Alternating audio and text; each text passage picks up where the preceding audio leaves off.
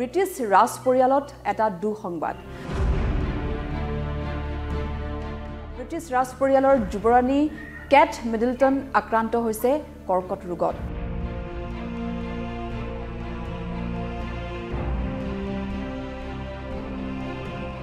king চাৰ্লছৰ কৰ্কট ৰোগত আক্ৰান্ত হোৱাৰ খবৰ পোহৰলৈ অহাৰ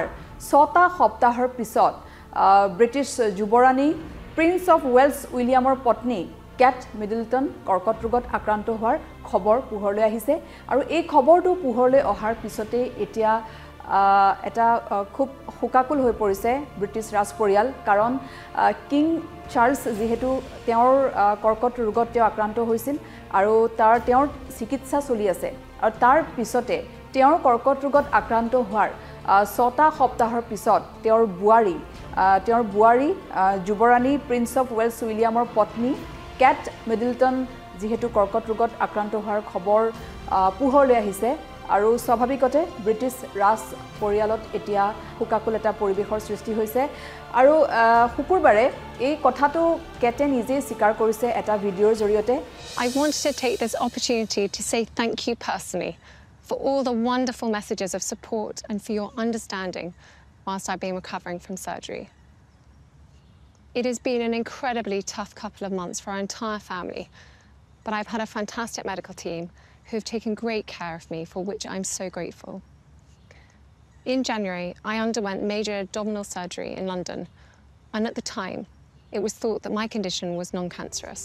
তেওঁ সকলোকে জনাইছে যে তেওঁ কৰ্কট ৰোগত আক্ৰান্ত হৈছে যেহেতু চলিত বৰ্ষৰ জানুৱাৰী মাহত কেট মিডলটনৰ এটা অস্ত্ৰোপচাৰ হৈছিল পেটৰ আৰু তাৰ পাছত তেওঁ বিভিন্ন ধৰণৰ তেওঁ শাৰীৰিক অসুস্থতাত তেওঁ ভুগি আছিল তাৰ পাছত যেহেতু তেওঁৰ বহুকেইটা পৰীক্ষা নিৰীক্ষা কৰা হৈছিল আৰু সেই পৰীক্ষা নিৰীক্ষাৰ অন্তত চিকিৎসকে জানিব দিছিল যে কেট কৰ্কট ৰোগত আক্ৰান্ত কিন্তু কৰ্কট ৰোগ কোড হৈছে বা সেই কৰ্কট ৰোগৰ বৰ্তমান কি অৱস্থাত কেট আছে সেইখিনি কথা কিন্তু এতিয়াও কোনো ধৰণে প্ৰকাশ কৰা নাই ব্ৰিটিছ ৰাজ পৰিয়ালে সেইখিনি তেওঁলোকৰ মাজতে তেওঁলোকে ৰাখিছে কেটে কেৱল সকলোকে সম্বোধন কৰি যিসকল লোক কৰ্কট ৰোগত আক্ৰান্ত সেই লোকসকলক সম্বোধন কৰি এটা কথা কৈছে যে আপোনালোকে চিন্তা নকৰিব আৰু আশা কেতিয়াও নেহেৰুৱাব